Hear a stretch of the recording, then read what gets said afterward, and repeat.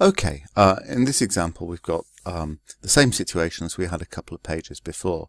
So the first step is to take this information about 50 students and we could put that data straight away into a table. Okay, but then when we read the probability that we have to find, it actually has got this word given in it, and that's a giveaway that what we're looking at is there's a conditional probability. It doesn't have to use the word given, but often it does. What this means is that we're not interested in all the students, okay? We know that the student who was picked studies English, okay? So in terms of the table, it means that this not English row of the table I could completely ignore. Okay, so there are two ways to do this. Let's do it actually in the order that it's given. The formula, okay, well, the formula book gives the rule the probability of A and B equals the probability of A times the probability of B given A, okay, and that can be rearranged into the form that the probability of B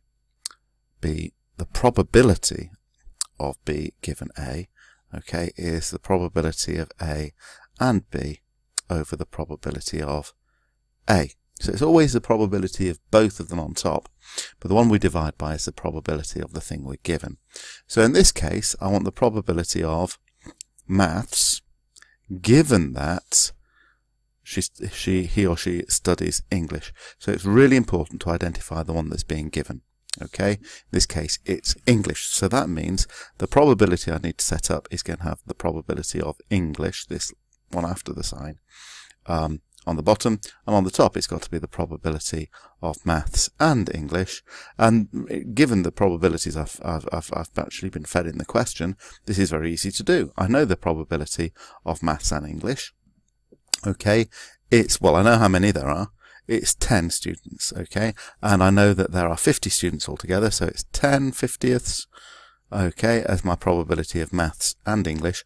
On the bottom I just need the probability of them studying English, which is this 25 50ths, okay, and if I do this, the 50ths actually cancel, so this will simplify to 10 over 25, though if I do it on my calculator will take me all the way to 2 over 5, or even 0.4, perfectly good answer. Any of those last three will get full credit. You probably need to simplify this version down.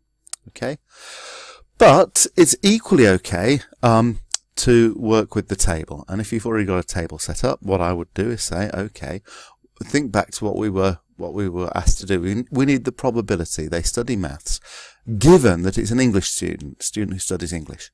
So for this one here, this not English row of the table, I can completely ignore. I could even cross it out. And so the totals I'm not bothered by. I'm only interested in the part of the table where people study English. So how many students am I talking about? I'm going to just set up the fraction. It's going to be the probability of studying maths, given they study English. But given it's English, I'm just looking at this row of the table. So how many students could it be? This time it could only be one of 25 students, so I need 25 on the bottom. And I want them to study maths, so it could be one of these 10. Can't be any of these ones down here because they don't study English. I'm ignoring them from the beginning. So there are just these 10 students out of the students who study English who also study maths. So the conditional probability is 10 over 25, which once more is 2/5, or 0.4. And we're done.